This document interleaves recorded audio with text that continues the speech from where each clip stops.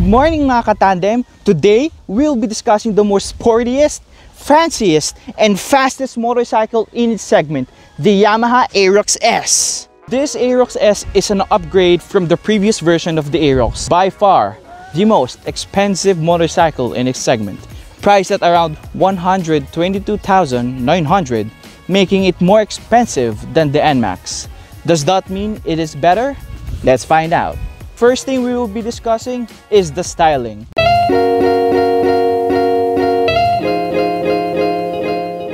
Kitang-kita nyo naman guys, ang laki ng pinagkaiba nito sa Nmax.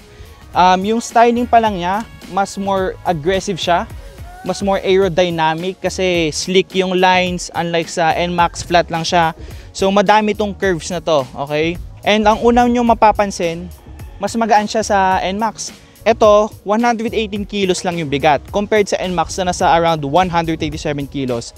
Ang ginagawa kasi ni Yamaha, pinupursue niya yung pagiging sportiness. So binawasan nila yung weight, kaya sobrang gaan nito, and binawasan din nila yung masyadong flatness, making it more aggressive. Tapos yung riding position niya, hindi siya yung relaxed position. I mean, relaxed din siya, upright din, pero medyo mas sportiness siya. Titignan yung riding position ni Aerox. Nasakyan ko na din si Nmax, syempre yun yung motor natin, and nasakyan ko na din si Aerox.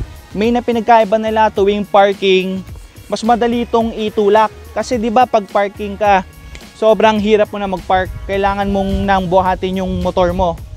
And ito, sobrang daling itulak, kaya kong tulakin ng isang paa lang. Compared sa Nmax, hirap na hirap ako sa pagtulak dahil mabigat siya. So yung OBR ko, kaya babae yon, around 5'2". Kaya din niyang sakyan tong si Aerox dahil magaan siya. Sinubukan na niyang i-ride dati si Nmax pero sobra siya nabigatan kasi action pack, full pack nga siya, 127 kilos. So ito, kaya niyang dalhin, kaya niyang buhatin dahil mas magaan siya. The next thing that we would be discussing is the saddle.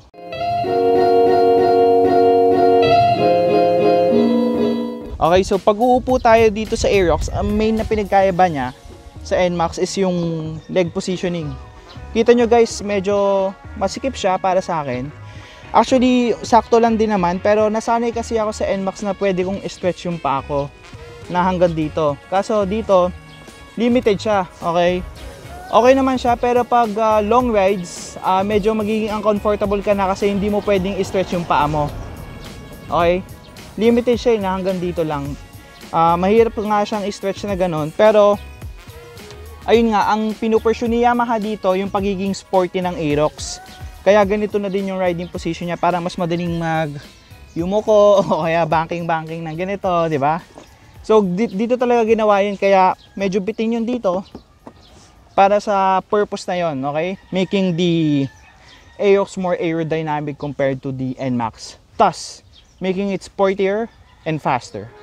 So yung height ko guys, I'm 5'7", and kung titignan nyo, kaya kong i-flat yung paa ko sa motor na to. Okay, kaya sa mga may height na 5'7" pataas, kaya nyo tong motor na to. Walang problema, hindi ako naka-tiptoe, naka-flat ako ngayon sa Aerox na to. Ngayon, ang pinagkaiba lang nila, okay guys, yung seat height ng Aerox nasa 31 inches. Yung seat height naman ng Nmax nasa 30 inches. 1 inch lang yung pinagkaiba nila. And kung titignan nyo guys, 1 inch lang naman pala eh. Bakit minsan mas hirap pa kung sakyan yung Nmax kaysa yung Aerox? Kung titignan nyo guys, pansinin nyo to madami din nakakapansin nito.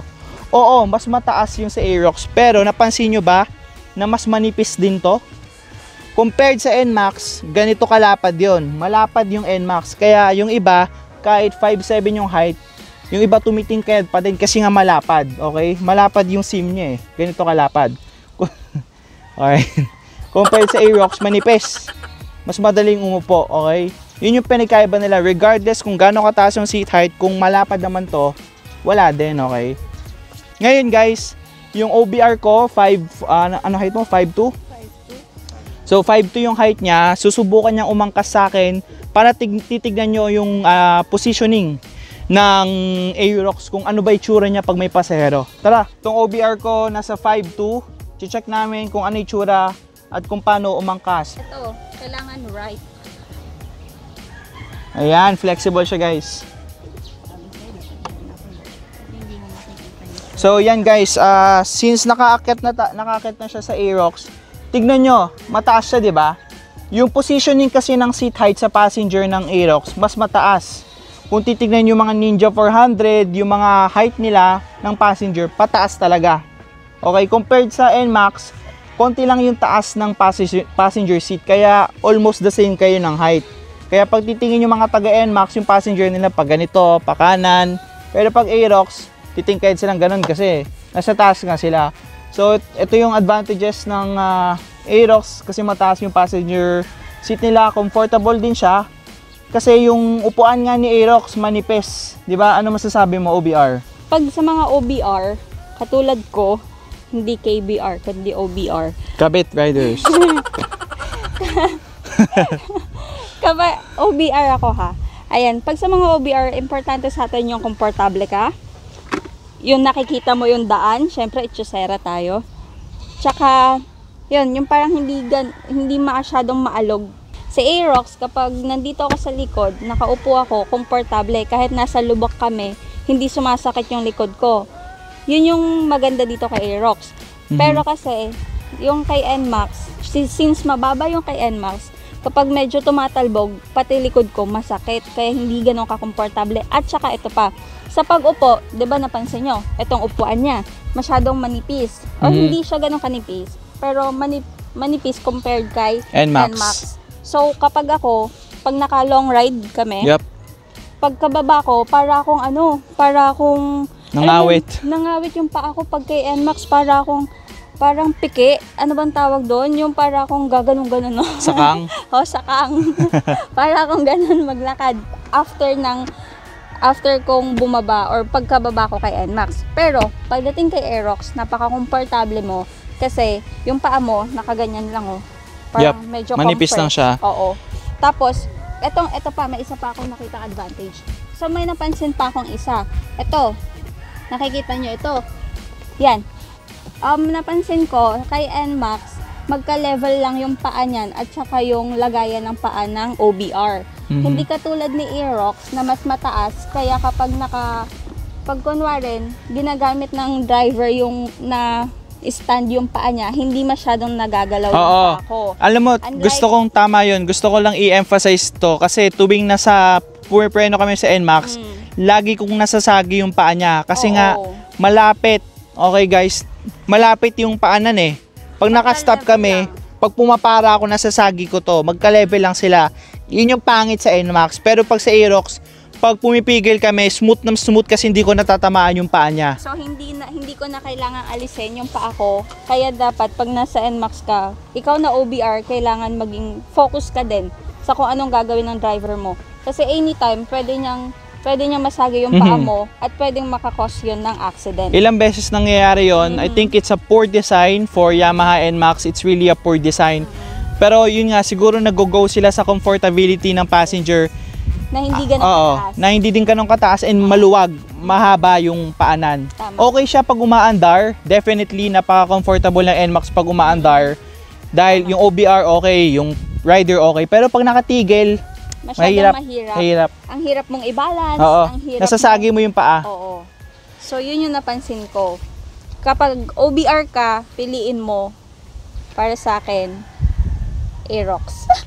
Aerox talaga siya. Okay. Aerox. Anyways guys, gusto ko din i-emphasize yung sinabi niya, yung OBR experience, dahil nga mas mataas yung ulo, yung positioning ng OBR. So, may enjoy niya yung view. Nakikita niya up ahead kung ano nakikita ng rider, which is a good thing, okay?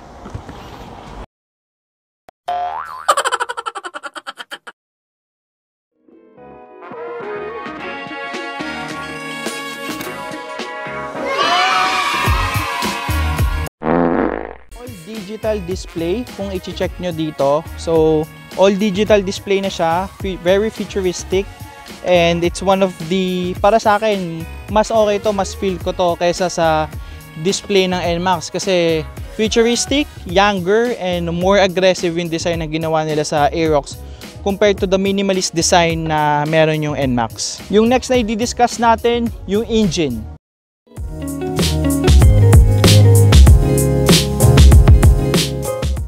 Okay?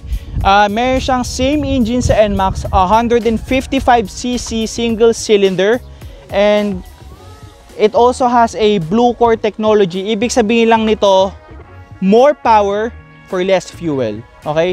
Yun yung technology na meron si Nmax and meron din si Aerox. Ang main na pinagkaiba ni Yamaha Nmax kay Yamaha Aerox is yung vibration. Okay? In-emphasize ko sa Nmax review ko na grabe, matagtag talaga si Nmax, sobrang ma-vibrate. Pero dito kay Aerox, nung rinaid ko siya, nagulat na lang ako kasi same sila ng engine, pero bakit walang vibration to? Pag ito-turn mo siya, pag bubuksan natin siya ngayon, okay? Oh,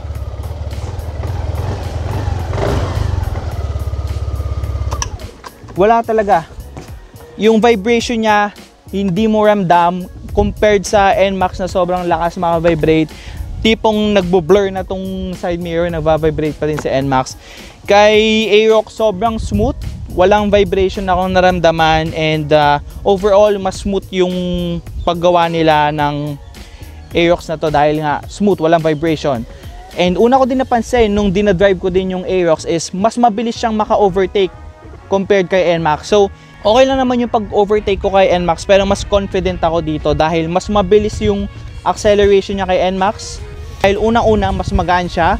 Same sila ng engine, same power. Pero this is more aerodynamic. Yung design pa lang niya aerodynamic and less weight, making it more faster when it comes to overtaking vehicles.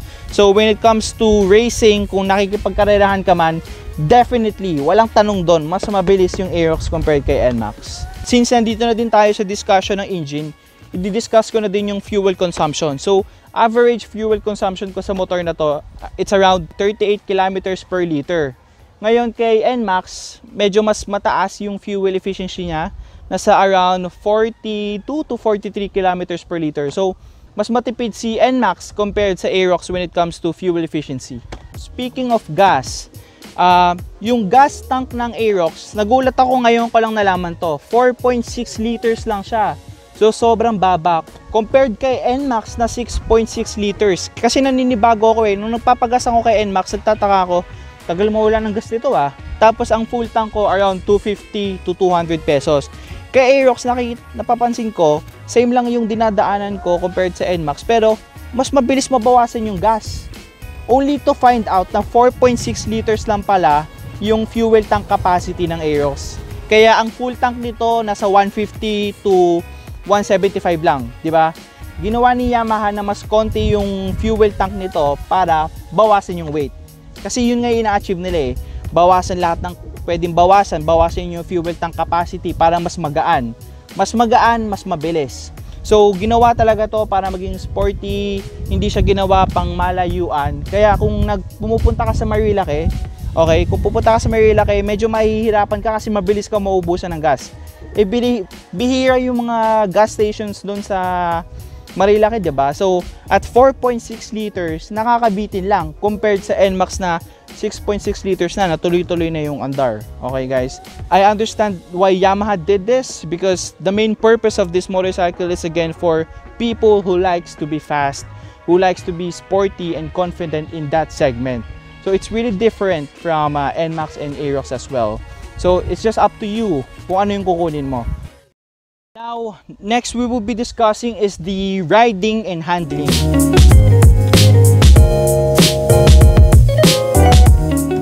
So, kung check nyo yung rear tires ni Aerox, kita nyo medyo mas malaki talaga siya compared sa Nmax. Pag nagbe-banking ka or curving sa Marilake, mas madali talaga to.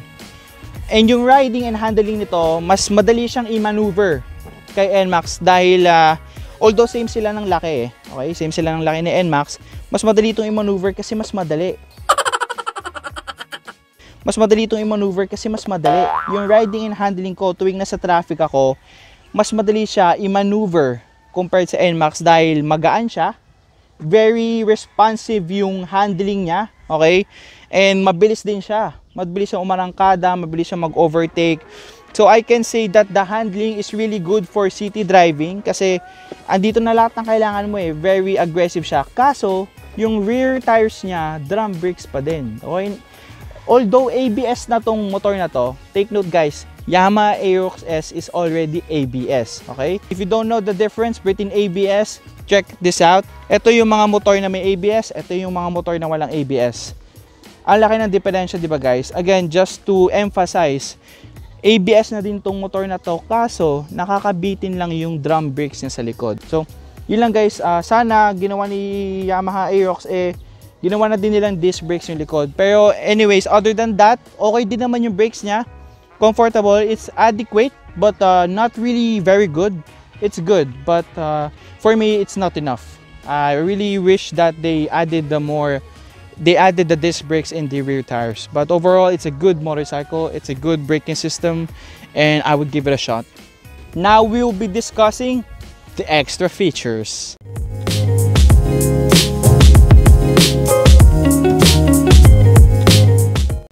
So first extra features ni Aerox is yung keyless. Keyless na siya guys. Di ko na kailangan, okay, you can remotely turn on and turn off your motorcycle. Walang susi-susi. Just twist this. Okay, wala na susi-susi guys. Keyless na to. Iikutin mo lang kung on and off and open. So, yan. Smooth, di ba? On. Off. Lahat yan keyless. Ang maganda dito, everything is future proof. Wala ka nang iniisip. Sa segment na ginawa ni Yamaha, etong motor lang yung napakadaming features tulad ng keyless systems, on and off, remotely. So, may magic trick din tayo na gagawin dito to guys. Okay? Kung papansinin niyo to, smart key system, pag gusto mong hanapin yung, kasi minsan nakakalimutan ko yung motor ko eh. Okay? Hindi ko lang kung saan ko nilagay, and minsan the best way to find that is through smart key system, okay? Yung mga motor na iba dyan, walang ganito. Yung Aerox lang may ganito, kaya mas madali mong mahanap yung motor mo. Okay, make sure na naka-off yung motor mo para syempre hindi mabuksan ng ibang tao. Pero hindi naman aandar yung motor pag wala kang ganito eh. Kailangan malapit to sa motor in order na gumana to. Okay? Kung titignan nyo guys, naka-off na siya. Pag lalayo ako and hinahanap ko na yung motor ko, di ko alam kung nasan yung motor ko. Ito guys, kunyari hinahanap ko yung motor ko. So yan, nakatago yung motor. Ang bibindutin ko lang tong button na to para umilaw. Ayan o. Diba? Binibindot ko siya. So umiilaw na yung motor. Madali mo na lang mahanap yan sa parking dahil umiilaw siya. Okay guys? So that's one of the features ng Yamaha Aerox na to. Madali mo nang mahanap kung nasaan yung motor mo dahil umiilaw ako, andito ako, makikita mo na ako. So easy. Very good Yamaha. That's a nice technology. And another thing is yung pagbukas mo ng fuel and compartment, hindi mo na kailangan susian. Kasi ibang motor sinususian dyan, sinususian dito. Hindi mo na kailangan yun. Parang kotse na lang to na bibindutin mo. Okay? Open. Fuel tank, open. Diba? At tapos siya pa button. Next is yung seat compartment. Bibindutin mo lang yung seat compartment. Bukas. Easy. Diba? Very feature pack talaga tong Aerox. You do everything in a push of button. So, yung paglalak mo, same din. Meron din siyang locking system. And, yun nga guys. Diba guys, kanina dinidiscuss ko yung about sa gas. And keso na maliit lang yung fuel tank. So, may technology na nilagay si Yamaha para mo compensate yon. Ang tawag doon yung stop-start system. This is the stop-start system of Yamaha Aerox. So, if umaandar na kayo ng matagal, like this one, okay, umaandar kayo, di ba? Stop-start system mo, kusang mamamatay yung motorcycle mo. Ginagawa niya to para makatipid ng gas, automatic mamamatay. So magtataka ka, pag namatay, paano ko bubuksan ulit? Tayo lang natin mamatay guys. Kaka-on lang kasi ng engine, pero pag umaandar ka na talaga, automatic na talaga siya mamamatay. Pag nag-stop. Pag nag-stop. Chine-check din niya yung rotation ng gulong mo. Tagal ah. A few hours later. A few moments later. Pinaikot ko lang para paganahin yung stop-start system. So, habang naka-brake ka sa stoplights, dapat mamatay na to. Ayaw pa din yung mamatay guys, pinapahiya ako.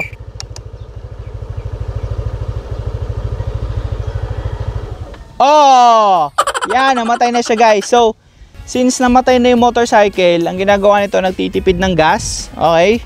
So, hindi na siya umaandar. Para mabuksan nyo siya pag nag-activate yung smart stop system, ito, kailangan nakababa to para ma-activate. Kailangan nyo lang ipigayin yung gas. Tingnan nyo guys. Oh, di ba? Hindi ko na kailangan pindutin yung ignition.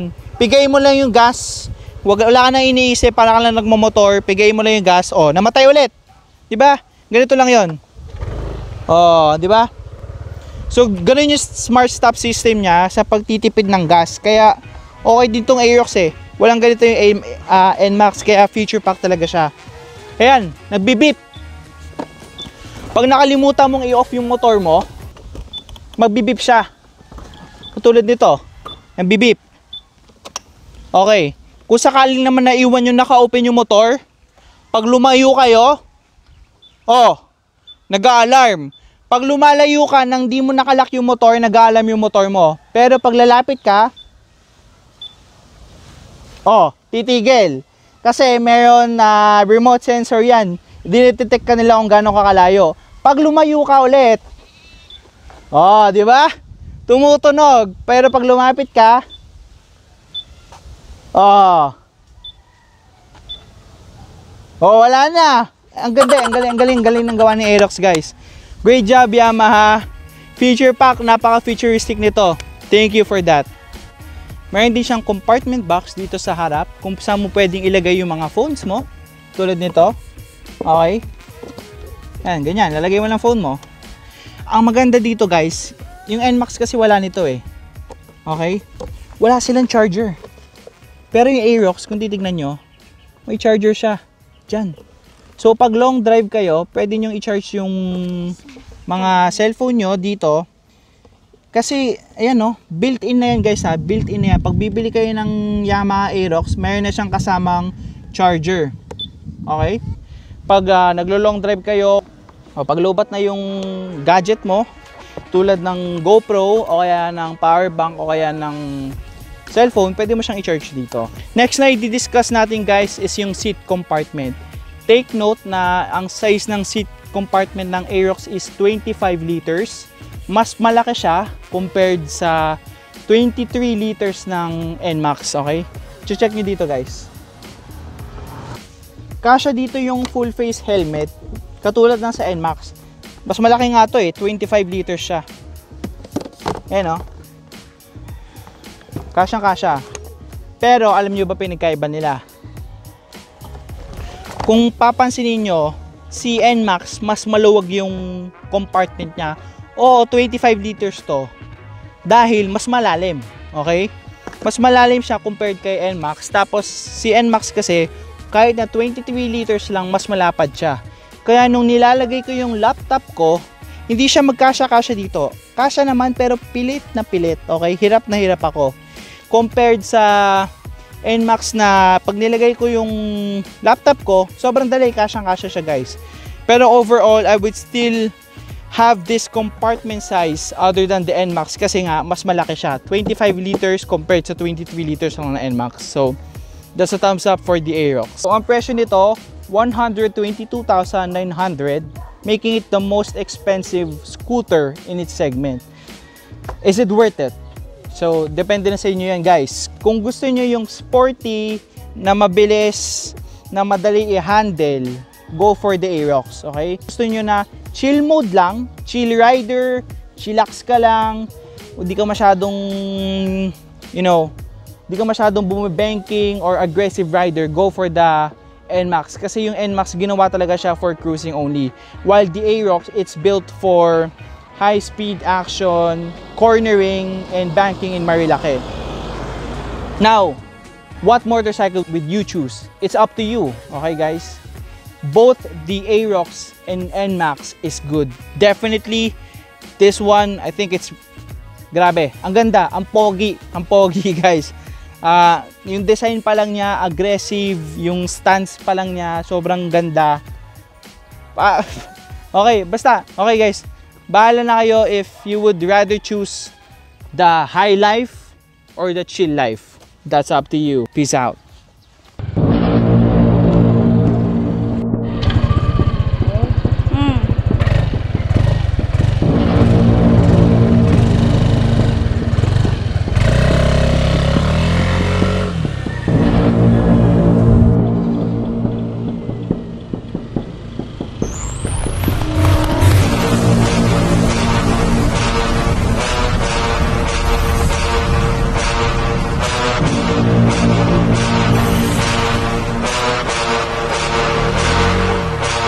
Drunk style.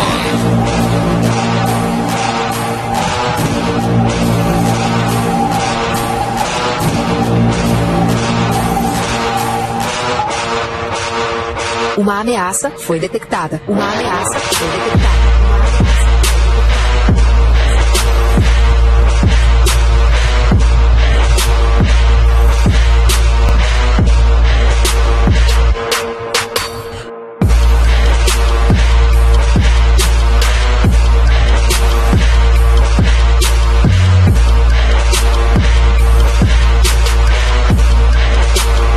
Uma ameaça foi detectada. Uma ameaça foi detectada.